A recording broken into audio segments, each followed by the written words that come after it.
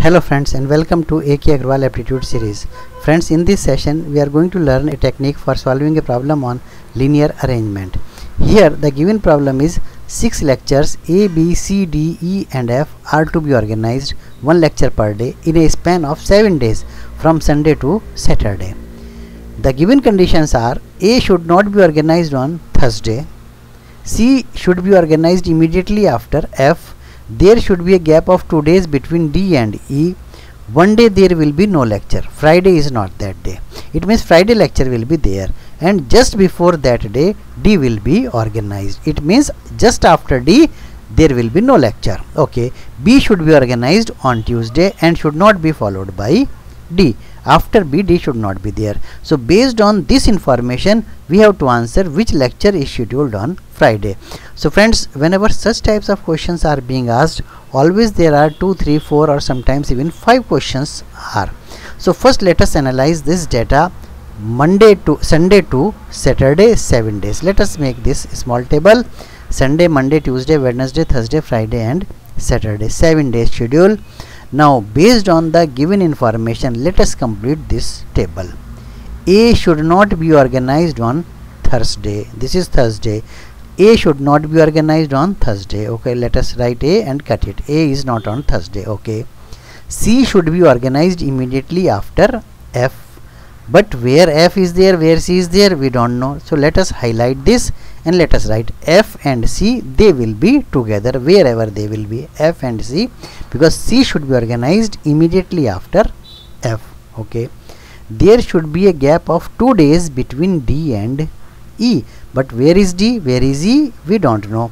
But there must be a gap of 2 days. So let us write here D and E. D and E. There must be a gap of 2 days. Okay. One day there will be no lecture. Friday is not that day. One day there will be no lecture. Friday is not that day. Okay. One day there is no lecture, but Friday lecture is scheduled. Yes, we write it. Yes, it means Friday there is a lecture. It cannot be the off day or holiday. And just before that day D will be organized. It means immediately after D there will be no lecture. Just once let us read it again. One day there will be no lecture. Friday is not that day.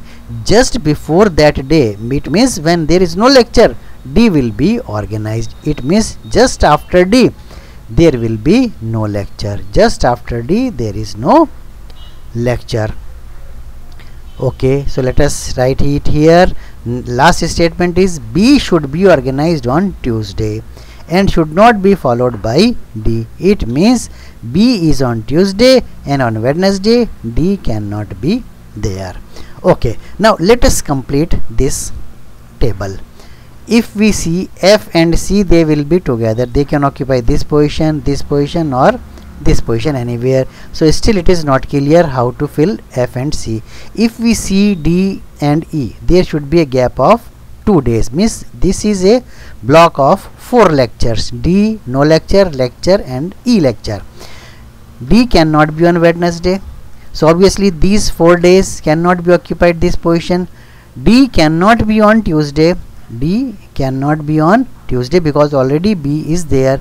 D cannot be on Monday because if D is on Monday, just after D there is no lecture. So D cannot be on Monday.